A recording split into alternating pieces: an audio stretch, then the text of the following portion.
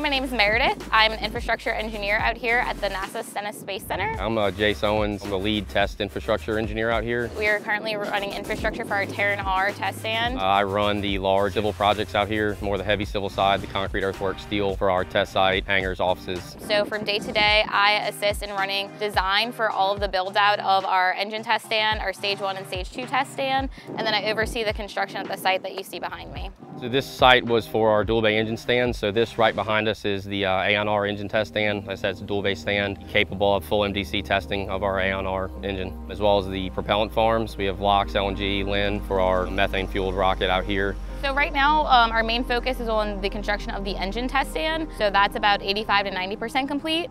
And then we'll move on to stage 2 and stage 1, which still have to go through the entirety of the design process and then the construction build out. I think the most exciting portion for this was just being involved in a completely different industry. You know, I didn't come from aerospace. I came from a large infrastructure facilities background. On typical days, they might have an Aeon R hot fire, and it's just like nothing you've ever experienced before. I didn't come from an aerospace background, so it was really awesome and unique to just see everyone very passionate about what they were working on and have it come to life.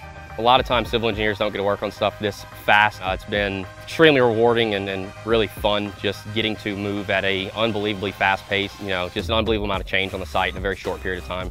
We built the world's second tallest water tower. It's 333 feet to its high mark right there, and that supplies the pressurized water for our flame diverter. What I'm most excited about for the future of relativity here at Stennis is the fact that while, you know, my team may be finishing up the engine stand behind us and the new teams are coming in, I'm immediately jumping into construction of the stage 2 stand, the stage 1 stand. You know, out here at Relativity we had our E4 test site that was for our Terran 1 vehicle and our Aeon 1 engine. The Aeon R engine and the Terran R vehicle are a lot larger, which, you know, led to the stand behind us. Seeing it kind of come to completion at the end of the road, see the engine get tested, see the stage 1 come out here, it'd be really exciting now that you're a part of it.